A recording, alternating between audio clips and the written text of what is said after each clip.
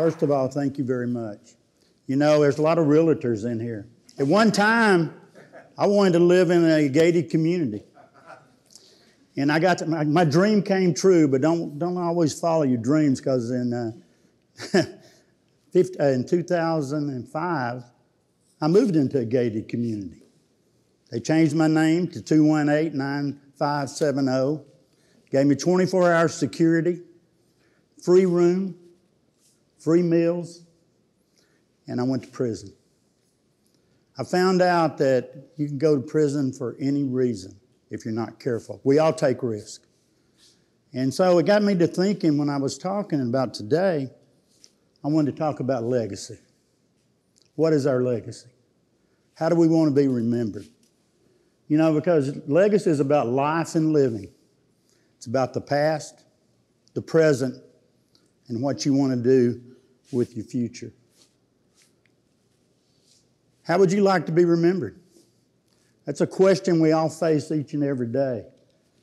You want to be remembered for the worst thing you did in your life? Or do you want to be remembered for how that you have transformed lives and moved forward in this world? You know, we all have past. Man, my past used to be really good. I mean, I grew up in the Leave It to Beaver type family with a mother that was a banker, a father executive in the railroad. I was an athlete. I got everything I wanted growing up. But I grew up during the time where the 3-martini lunch was how you found business. And what did that cause me to do? It caused me to become a functioning alcoholic. It took me 55 years to come to that conclusion, that I was a functioning alcoholic. Because I'd say, oh, I'm not an alcoholic. I get up and go to work every day. I entertain clients late at night. But it's not true. I found out that I was one. It cost me 3 marriages. It cost me, in 2003, after entertaining clients, I took a life. I hit a parked car on Beltway 8, and the person died a horrible death. I was 53 years of age at the time. First time I'd ever been arrested. And I was charged with intoxication manslaughter. In 2005, I went to prison for 6 years for intoxication manslaughter. First time I'd ever been locked up in a prison. I tell you, it was scary. I didn't know what to expect. It's 120 degrees in these prisons in the summertime. There's no air conditioning. It's all gang affiliated. And I'll tell you, I was fearful. But you know what?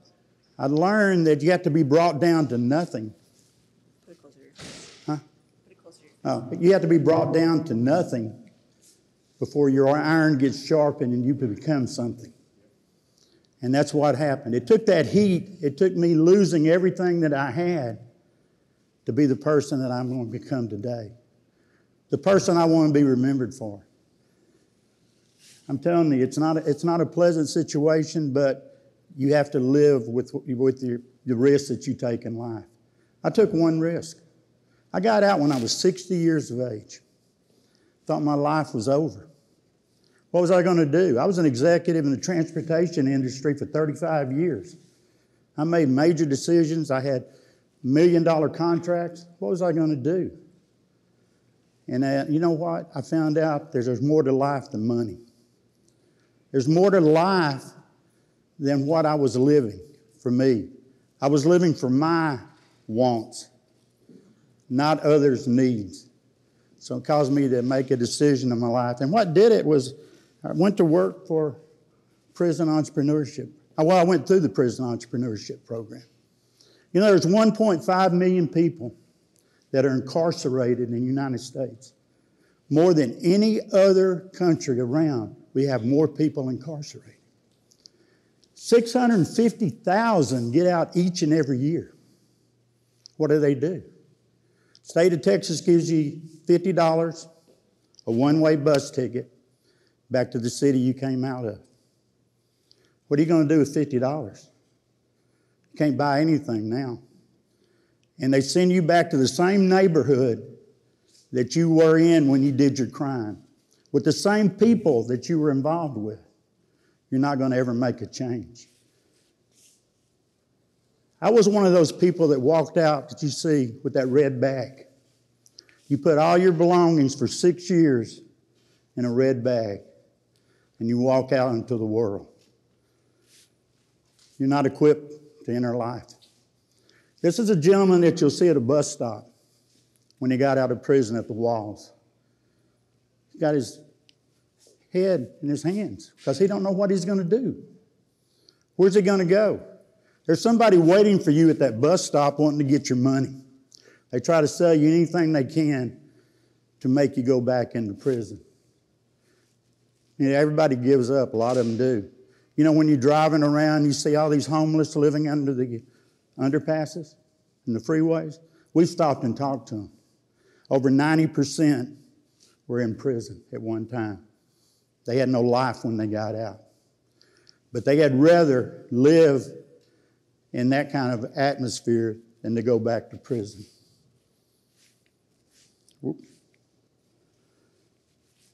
When you're released, that is the time of the most danger. In prison, you make maybe 5 to 6 decisions a day. You make a decision if you're going to get up out of your bunk. If you're going to go to work, a lot of people don't work. They'd rather go sit in front of the TV and play dominoes all day. Or you can go to commissary once a week and buy some food because you don't get very much to eat inside prison. The meals are pretty bad. And the pace of life is really different. You don't have to make a decision because you're told what to do each and every day that you get up.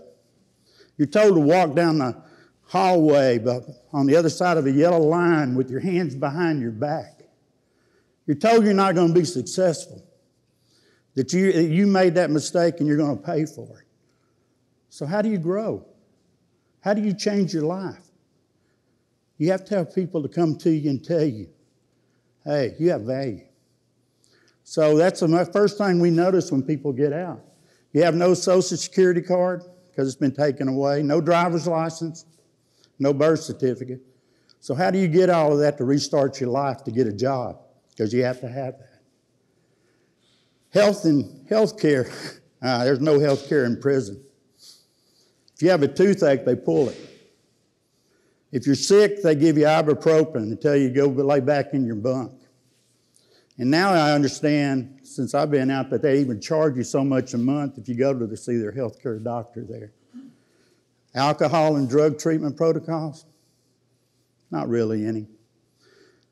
Mine was for intoxication manslaughter. I went to a DWI class. You know what we did? We sat there and watched movies. It didn't help me overcome any addiction I might have. Access to transportation. Man, I'd never been on a bus in my life. And at 60 years of age, I had to ride a bus an hour and a half to get to my first job, an hour and a half home. I didn't know how to get off that bus. I had to go and ask the bus driver, please, when I get to a stop, let me know so I don't miss the next bus. So you learn. Family re-engagement. Most families have given up on these men that are in prison because they've been to prison multiple times. And they've always heard the same story. Oh, man, I'm going to do better this next time. They manipulate their families. They don't make a change. Job search, you got to check that box, right? They don't have to anymore. They kind of gotten away from that. But you check that box and the first thing you say, you have a felony. We can't hire you. Housing. You can't find any place. They won't let you rent an apartment if you have a felony.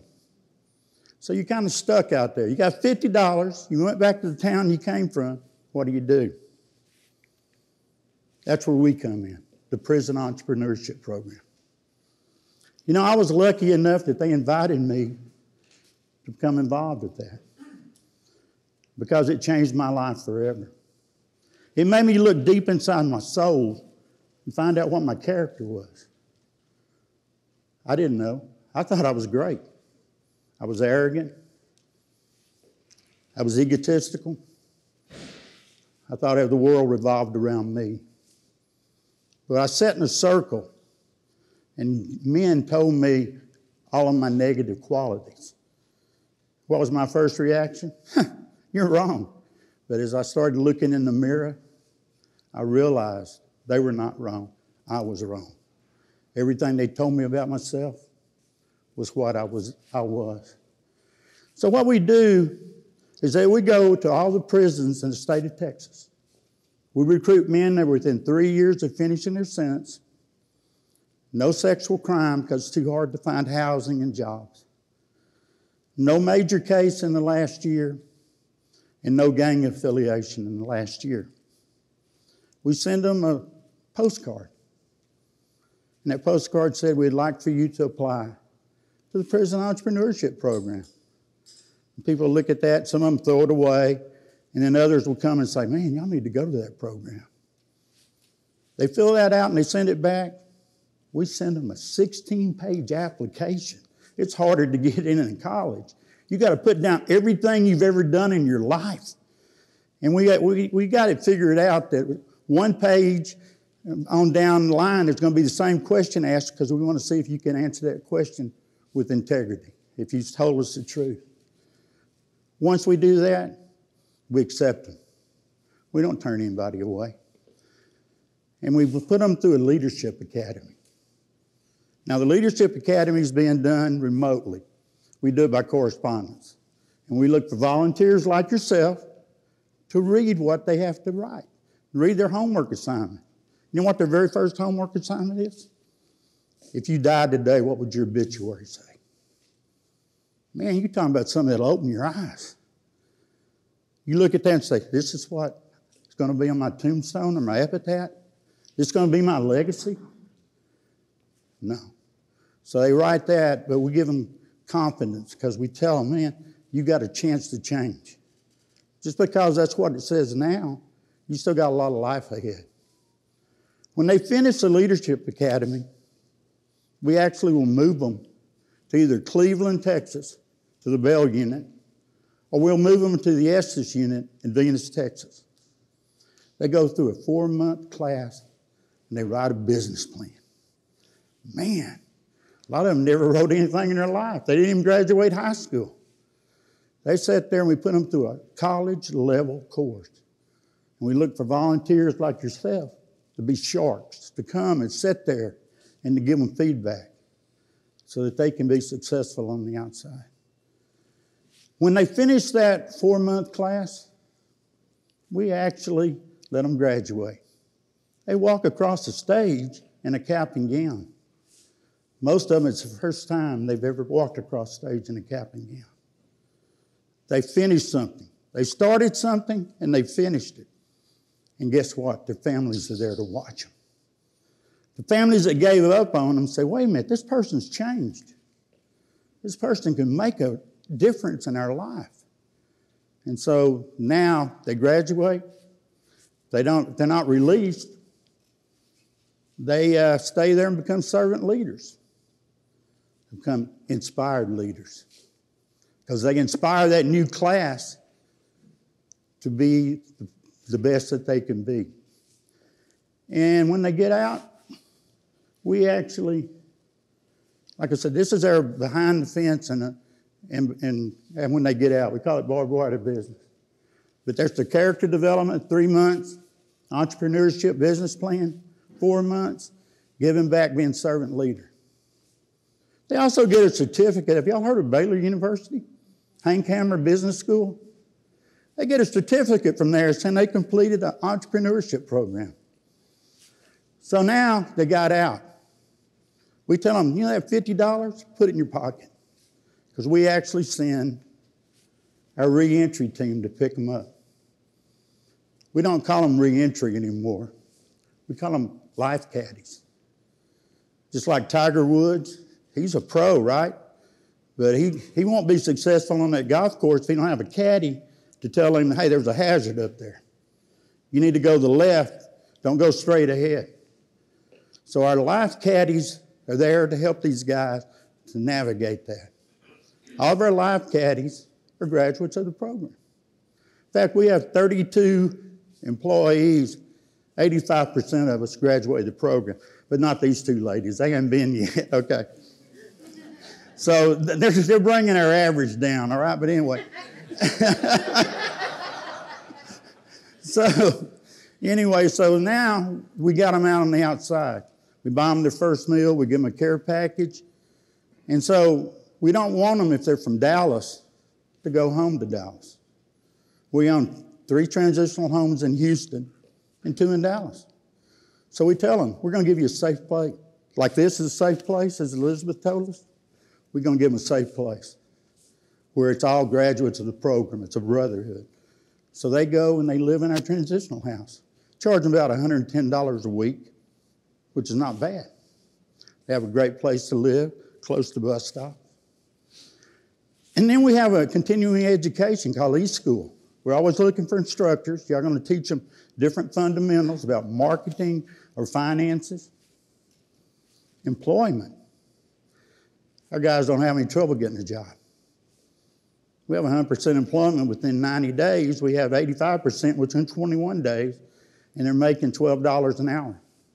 You know why? Because we have proven our success on the outside. We've been around 18 years. And out of that 18 years, we've graduated 3,400 men. And you know what? 7 out of 10 men that go to prison, their children go to prison. Out of our 3,500 men, 1 child has gone to prison. We're stopping that cycle. Tell you what, it made me look at things different. I thought everybody in prison should be in prison. They're some of the most intelligent men I've ever run across in my life sitting there, but guess what they didn't have? Didn't have men like you, Jason. Didn't have mentors. Didn't have men like Mac back there. They both involved in our program. They tell these guys, you got value. Y'all can be successful. And they look at these men that are successful on the outside and also the women, and they go, you know what? Y'all given me the confidence I need to go forth in my life. We have a business accelerator if they want to start their own business. We got everything they need. We're going to give them every tool they need to be successful if they want to utilize it. You know, I can get up here and give you numbers all day long, but we keep track of our numbers. If you look at the yellow line, that's the TDCJ recidivism rate. It's up around, they say 25%. The bottom line is our PEP graduates, and it's lately been running consistent less than 7 or 6%. And if they go through our reentry program on the outside, it's less than 5%. It's come live in our house. But the interesting thing I see is that green line. That is men that we accepted into our program, but TDCJ did not move them there. Could have been because they got out early, they got a major case, or something happened. Their recidivism rate is the same or higher than TDCJ. We don't cherry pick. We pick everything. We believe in social justice. I'd say about 67% of the people that go through our program are of color. It's across the board, just like TDCJ, a third, and a third. We want to give everybody the opportunity to be successful. This is we believe in economic mobility. Because we teach them about, you got to get your FICO score up. You got to do all this if you want to be successful on the outside. And you can see our starting pay, a lot of them don't have a FICO score. It's less than 34, probably less than, I can't even see that, I don't have my glasses on. 560. But anyway, it's low because they've never had credit. So we get that FICO score up. They start out making about $11.50, $12 an hour. And they work hard. And they all of a sudden their employers look at them and they move them up into management positions. And you can see after 3 years, they're making about $25 or more an hour. When they first get out, most of them live in a transitional home or living home with the family. Look after 3 years. 42% will be calling you realtors and said, hey, I want to buy a house. And you're going to say, wait a minute, no, I'm just kidding. You're going to say, okay. Because they've got their credit built up, they've proven themselves, they've got a good job, they're paying taxes. We're in the process building a volunteer center over at the East End Maker Hub in Houston on navigation. It's the old Baker Hughes. We want it to be a place that's a show place for these guys plus the volunteers. You know what we're calling it? The Collider. Because we want volunteers to collide with these men that are getting out so that they can mesh together and form a DNA that is unbelievable to make them to the next level. We're going to have everything in it. We're going to have a videography studio. I'll even let you come use it sometimes, okay? No, we're going to have a stage there where we can do events like y'all do here. We're going to have offices that they can sit in and do one-on-ones with. We're always looking for volunteers that want to. Now, it's only for men to be a mentor, okay, right now. But we got other things that y'all can do. We got a lot of different ways y'all can help out. But it's about, when they're successful, it's touch points. It takes, because nobody's ever touched them yet by saying, hey, you can do this. Most people in prison have been told you're a loser. You're coming back. Volunteers are saying, you're not a loser. You're not going back.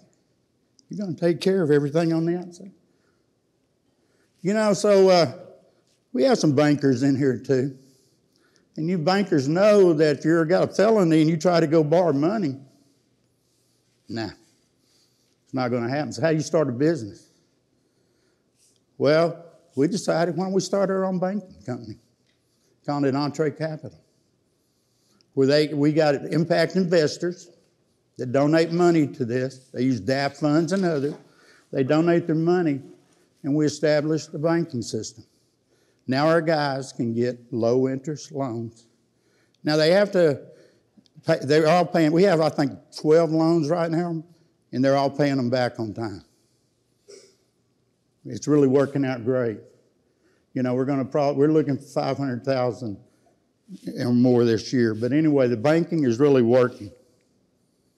So I told you we're a business company, right? We believe in business, starting your own business. But a lot of our guys want to be entrepreneurs, not entrepreneurs. So, but what we tell them, okay, put your business plan together that you wrote on the inside, and let's see what we can do. Well, we call it the B2B, barbed wire to business event. We do one in Dallas and one in Houston. We vet them. We pick about 3 or 4 of our best business plans.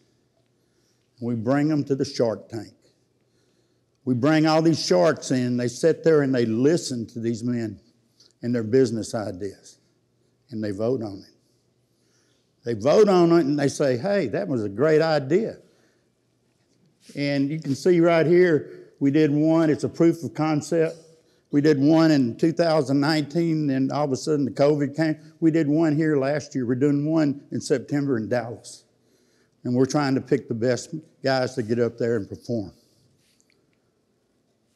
In fact, one of the guys that won the one in Dallas, he was my cellmate for 3 years. He was a drug dealer out of West Texas. We'd sit there, he was on the top bunk, I was on the lower bunk. We would sit there and we would talk, what are we going to do when we get out? What do we want to do with our life? He had no skills besides selling drugs. Well, he went out to West Texas, and he went to work for a trucking company that was taking water out to the sites. One day his truck broke down. He called the main office, and he said, truck's broken, what'd I do? They go, well, there's nobody to come out there and help you. Well, he went on his cell phone, went on YouTube, found out what was wrong with that truck, and he fixed it. Then he said, man, that's a great marketing, that's a great business idea. Why don't I do that? Well, so he went and they sent him through a school to learn about mechanics. He started his own business. The first year he did $1.9 million. He did $331,000 was net. Not bad, right?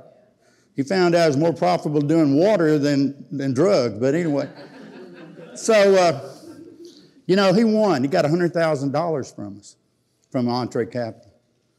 So he wanted to open up a storefront, but we put him with a mentor. The mentor said, no, why don't you get some more trucks? He goes, okay. So he went out and got 2 more trucks.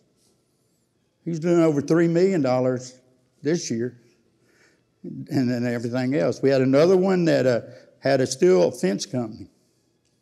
He said, I need $17,000 for a forklift so I can move my product around. He was doing probably about $200,000 in sales, building these metal fences and putting them up. We gave him a mentor that told him all the pitfalls of installing these fences himself. We gave him the $17,000. He's going to do over $2 million this year. He's hired 5 people. It works. If you give somebody the opportunity and you give them the resources, it'll work.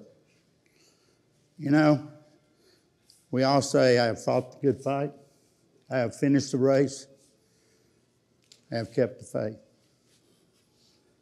We're all running the race each and every day here in our life. Are we going to finish that race? Are we going to give up? Are we going to look and say, I'm satisfied with my legacy. I don't want to go anywhere else. I'm proud of what I've done in my life. I'm content. I don't want to move forward. I don't want to help others.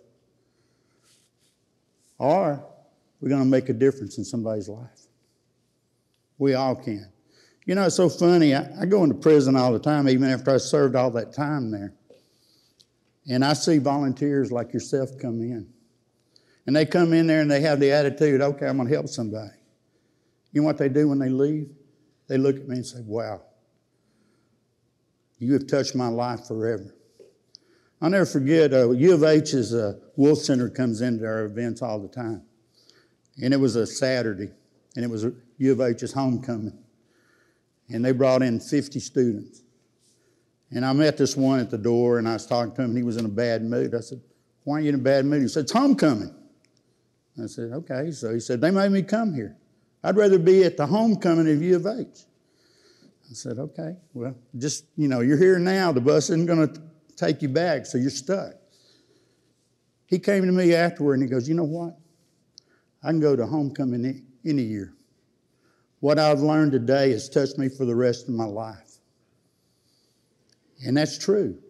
It's about, I told you, I never knew what prison was about, but to me, if I touch a person inside that changes their life, man, that's so rewarding. I can't believe how rewarding that is. You know, I had the name, I told you, 2189, wasn't a good name. But in PEP, we all have sweet names. We get de-gangsterized people.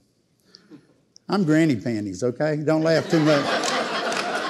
I don't know how I got that one, but I'll tell you what, and people call me that all the time. I'll be, somebody that knows me, they'll come up to me and they, hey, Granny Panties. I go, okay, yeah, you're right. But we want to de-gangsterize men in our program. Because how do you change if you still got that hardened feature on you? You have to change. And you have to be willing to change. And that's what's taking place. So anyway, this is what our program's all about. We're looking for volunteers. We want you to make an impact on somebody's life. Any way you want to volunteer, we're here to help you. But you know what? Just think of who you're going to help in the future, because that's what it's all about. And I've already done that one. Oh, I'm going the wrong way. See, you guys make so upset. Thank you. I'm Al Massey, and I'll take any questions.